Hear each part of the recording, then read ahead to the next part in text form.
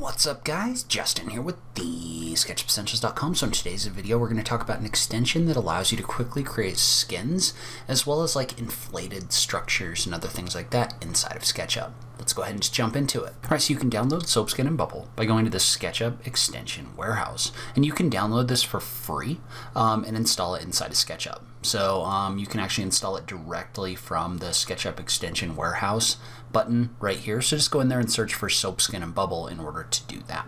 But basically the way that it works is it gives you this little tool set right here. But basically what this does is it gives us this little tool set right here that you can use in order to create skins inside of SketchUp. And so let's say, for example, that we were to take this shape, and I know that we could just draw a line across this shape, but we'll go ahead and use this for right now. If I was to come in here and click on the button for Generate Soap Skin, notice what that's going to do is that's going to use the exterior of this circle in order to generate a skin inside of SketchUp. Now notice when we first do that, this gives you an option to divide this up of putting in a value of 1 to 30. So if I was to put in 1, notice how it's going to take this shape and it's going to subdivide it like 1 time. If you type in a value of 30, notice how it's going to divide it a lot of times. So if you divide it a lot of times, then you're going to get a lot more detail, but it is going to be a little bit more geometry and also processor intensive, especially when it first starts creating this. But once you're done, you can hit the enter key and that's going to generate this as a surface. And so at the moment, right, like this isn't especially interesting, though it is helpful to be able to create a grid inside of an object, and I have actually used this tool to do that. However, there's 2 other functions in here that you can use in order to add a little bit more information to the skin that's created. So we're going to jump over to the Generate Soap Bubble button. And what you need to do is you need to select a surface created by Soap, Skin, and Bubble, and then you can click on this option right here to generate that bubble. So then what it's going to do is it's going to ask you to input pressure. So in this case, I'm going to input a pressure of 50 and hit the enter key. And so notice how what that does is that basically simulates pressure being applied to this object, so this becomes almost like a bubble. So if I was to put in a different value, like let's say negative 25, this is going to basically generate pressure taking this in the other direction. So now this is going to move upward like this. So you can use this in order to generate surfaces like this that seem to have like an internal pressure to them. So now there's another option in here called the soap skin ratio. So if we click on this button right here to edit the soap skin ratio, notice how this tells us to input the stress ratio of an object. And so right now, this is basically how tight or tense this surface is. So let's say I was to type in a value of 0.5 and hit the enter key. Notice what's going to happen is this is going to use the pressure that you had inputted and recalculate this. So the lighter the ratio in here, the more this object is going to be able to inflate. So if I put in a value of like 0.25 or something like that, it's going to let it inflate a little bit more, but you're probably about as limited, or this is probably about as much as you're going to get with this particular surface. So if we were to turn this up, so if we were to put this to like 2, notice how it's basically going to like tighten up, and this object isn't going to move outward as much. Now you do need to be really careful, because if you put like a really small value, so if I put like a 0.01 in here, the lowest value it can get, notice how you can get this kind of like crazy result where this kind of blows up. If you ever get a situation where this blows up, you can click on the stop button right here, and then you can also do an edit undo. Though I do recommend saving before you mess around too much with your ratio, just to make sure that everything's going to keep working. So in addition, you can also, because the circle's kind of not that interesting of an example, right? But you can really do this with any closed shape. So notice how, first off, one thing that's kind of interesting about this tool is sometimes you get kind of like stuck in the tool itself. Notice how my mouse cursor right now is white instead of black. That generally means that this tool is still running. So a lot of the time to get out of that, what you can do is you can come up here and you can click on this button right here to select in order to get back to your regular SketchUp tools. But notice how we can use this in order to create a skin along this surface as well.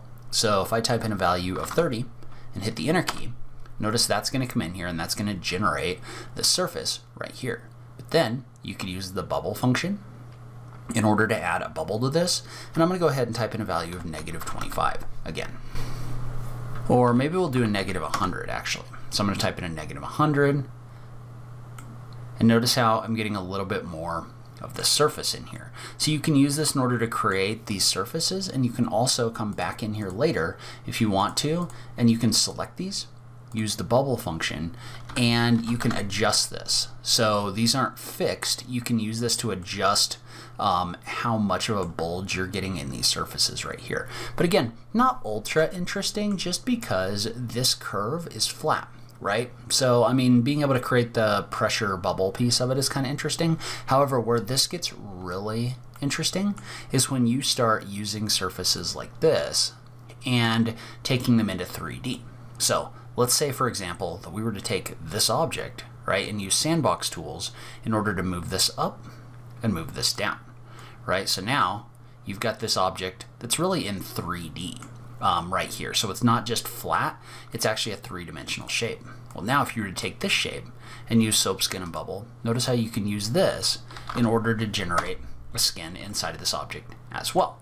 So you can use this in order to create 3D surfaces and holes in SketchUp. And we'll talk about a better or a more important way of being able to do that in a second. And so this works for any number of different kinds of shapes. So let's say, for example, that I had this shape that's basically half a cylinder, but what I've done is I've come in here and I've enclosed this. So I've just drawn lines across these edges right here. Well, once I do that, I can select this whole thing and I can generate a bubble in here using that tool. So we can start by using it to create a skin, and then you could come in here and notice how right now it's applying pressure inward, but you could adjust that pressure in order to get different results, right? So if I type in a value of 25, notice how that's going to adjust the pressure that's in here, and the surface is going to adjust as well. And again, like the more geometry that's in here, the longer this simulation is going to take, but you can use this in order to get a lot of different results. So if I typed in a value of like 100, then that's going to push this out even further. And so that'll work for other shapes too. Like for this one, I just took a couple arcs, right? And I just kind of like bent them outwards a little bit. So all I did is I drew some vertical arcs and then a couple more and used the rotate tool, and then I closed this in. But again, we can use this in order to select this object, generate a skin within the object itself. So a lot of the time I don't even play around with the pressure, I just use this to generate a skin like this.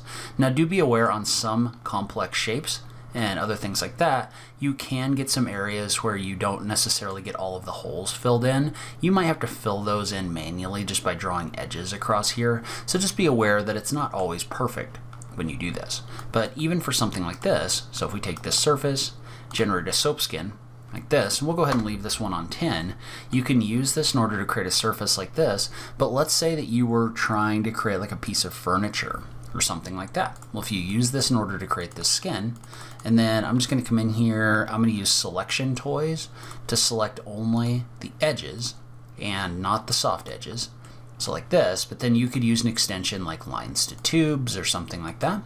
And we'll say this is going to be a 1/2 inch, but you could use this in order to generate tubes along the surface using the geometry that was created, just like this. So you can use this in order to generate like meshes and nets and other things like that by combining those two extensions. And so there's two applications where I see this used a lot. So one of the applications is for like tensile style structures. So let's say that I was to draw the edges of a structure like this, and then select all 4 of them. Well, this is an excellent tool for coming in here and generating a skin across those. So let's say I set my division to 20 and hit the enter key. Notice how I can use that in order to quickly generate a tensile structure across this surface. And again, you can use the pressure functions in order to adjust the way that this structure works in here. You could also adjust that soap skin ratio. So if we adjusted this to like 0.5, notice how you're going to get a different result in here by doing this. So this is a great tool for tensile structures. And then the other area where I use this tool a ton, probably the most actually, is for fixing terrains.